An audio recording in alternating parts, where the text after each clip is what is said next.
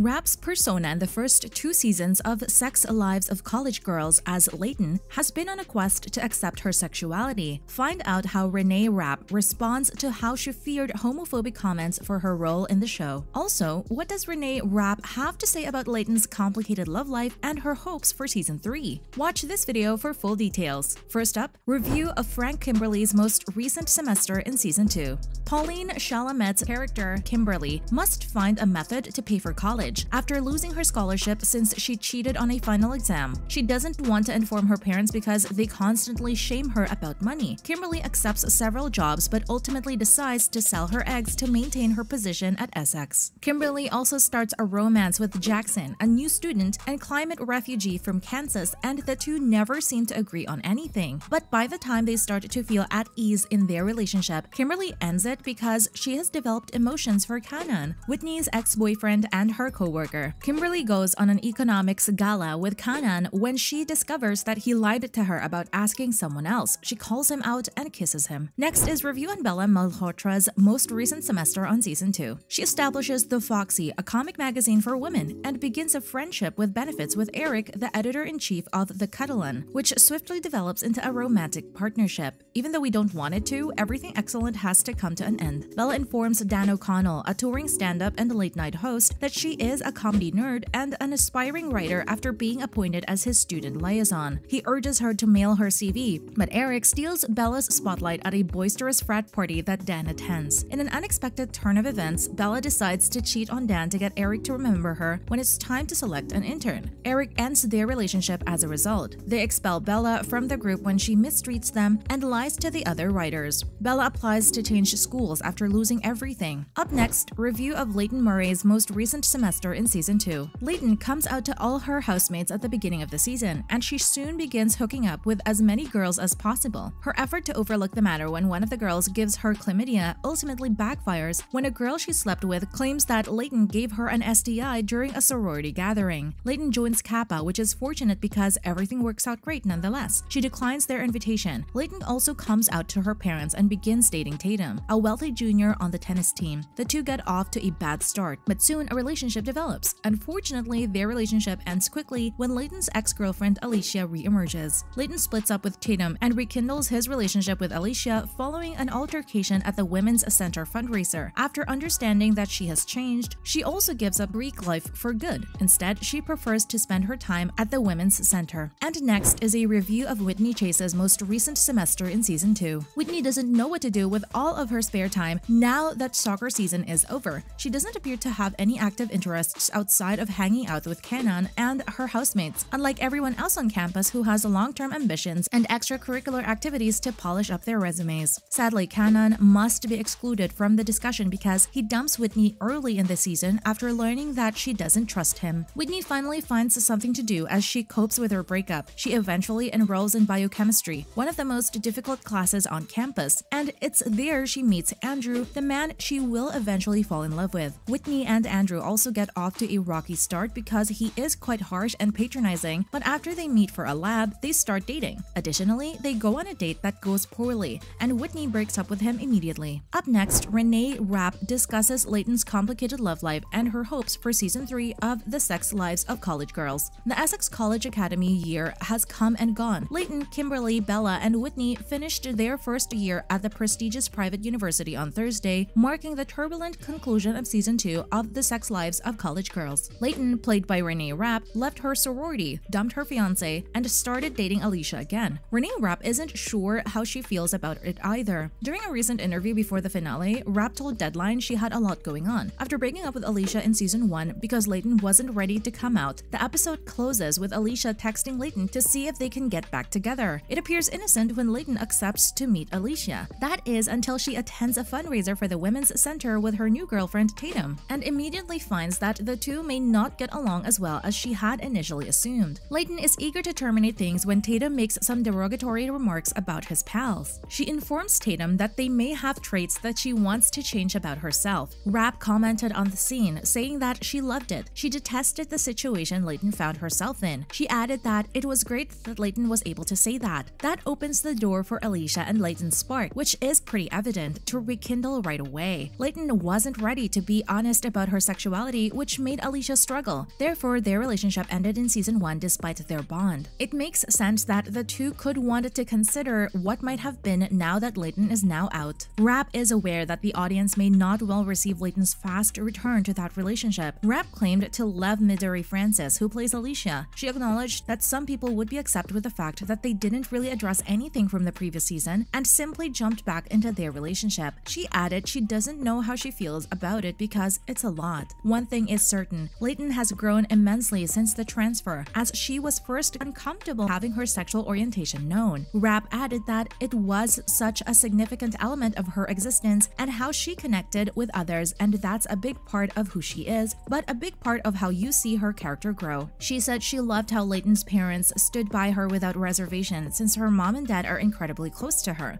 but Rapp believes she has such a unique storyline this season with her dad and coming out to him. In her opinion, the interactions between her and her family are incredibly sweet. She likes how helpful they are because it's exactly what she needs. Viewers have seen Leighton throughout the previous 2 seasons start to let go of anything that doesn't serve her and embrace her community, no matter how implausible that may seem. This all comes to a head in the finale when, after spending a year trying to get accepted, she leaves her sorority because she doesn't feel at home around the other members of the chapter. To everyone's astonishment, she also confides in her roommates about her situation when Alicia asks for their guidance. Rapp saw them as turning points in Leighton's emotional development since, in season 1, she struggled with letting others see her vulnerability. Rapp said her manager laughed at her because Leighton shows no warmth, but Rapp thinks Leighton has come to show a level of warmth. Rapp, who is now on tour in support of her first EP, Everything to Everyone, jokingly said that she's only using 2 brain cells. In her opinion, Leighton does possess a certain amount of warmth, whether or not the crowd concurs with her. Rapp added that Leighton clearly becomes more herself after coming out, but she also believes that Leighton does so emotionally, which is wonderful to observe. Those who follow Rapp on social media may be aware that she is touring with her friend and co-star Alia Chanel Scott, whose character Whitney had a tough season 2 conclusion of her own. She claimed that up to this point, the best part of the sex lives of college girls has been their friendship. She remarked that any scene she got to do with Alia was the best. In her opinion, she is the world's best friend. She is the best friend ever and always helped me make the most of difficult circumstances. Fortunately, Leighton, Whitney, and their roommates Kimberly and Bella are still alive. Just one day before the last episodes of season 2, The Sex Lives of College Girls received a 3rd season renewal. Rapp only has a few straightforward hopes for Leighton as she begins her sophomore year. She hopes she finds better clothes, better friends, and better girls. Up next on The Sex Lives of College Girls, Reneé Rapp initially didn't feel comfortable playing a queer character. The Sex Lives of College Girls star Reneé Rapp admitted that she experienced anxiety when she first began portraying her gay character Leighton Murray. The 22-year-old actress expressed concern about criticism from her peers in an interview with People magazine. Rapp stated she had other people in her life when the first season came out, and that she felt judged and uncomfortable, so she was terrified for the show to come out. Rapp plays Leighton, the daughter of an alumnus and a privileged first-year student at the fictional Essex College. Leighton spends most of the first season hiding her sexual orientation from her friends and family as she battles internalized anti-gay self-loathing, explores her sexuality, and creates a support network among her loved ones. Before getting cast on the popular show, Rapp played in Mean Girls on Broadway. She admitted that the release of season 2 in November made her feel less nervous. Rapp said she was very happy for the 2nd season to come out because she felt a lot more at ease, not being frightened to hear something homophobic or slut-shaming. Openly bisexual Rapp claimed that she frequently struggled to distinguish her own experiences from those of her on-screen persona. She said Leighton had given her confidence in her gay journey. She released her debut album Everything to Everyone on November 11 and will return as Regina George in the upcoming Mean Girls movie musical from Paramount. She claimed she didn't think she ever truly dealt with those emotions as publicly as Leighton did. That's it on how Reneé Rapp feared homophobic comments for her role on the show, Leighton's complicated love life, and her hopes for season 3. Let us know what you think in the comment section. Do not forget to like this video and subscribe to this channel. Thank you for watching and see you in the next video.